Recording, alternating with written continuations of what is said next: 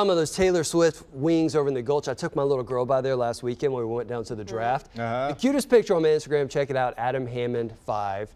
It's adorable. She posed just like Taylor. It was pretty cute. Yeah. But there were like, seriously, 75, 50 people in this line to get the picture. Unreal. And it's so funny to watch all these people take their pictures because they want like 10 versions and they want to see it and got to do a selfie and all that stuff. I think it was just amazing on a rumor.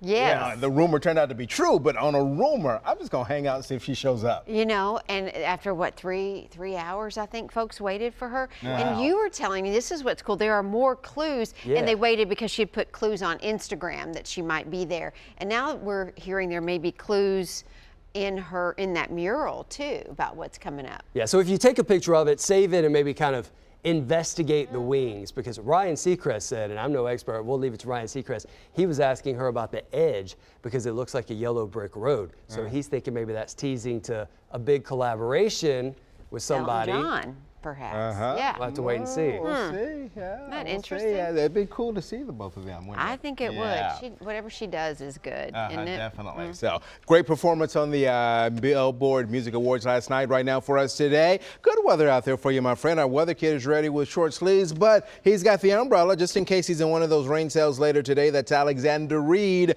showing mid-80s later today. So here's what's up for you as we give you the kind of the breakdown overall for you today.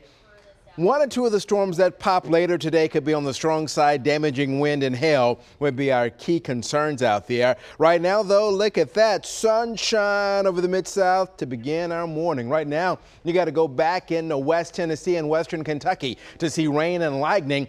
This high pressure area off the East Coast, that's the reason we've had good weather the last couple of days. And on the backside of that, this front just really can't move anywhere. So we're on the edge of that system. Now, on the edge could still mean some scattered showers and storms rolling in.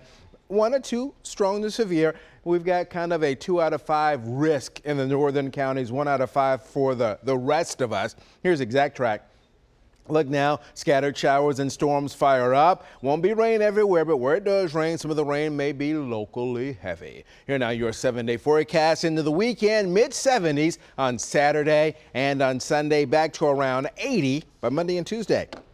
Our weather artist today, Morgan, got a little rain scene here from our weather artist out of Percy Priest. Our school of the day, Camden Elementary. Geneva Reed sent me a note. Her grandson, Jax McNeil, is a second grader there at Camden Elementary.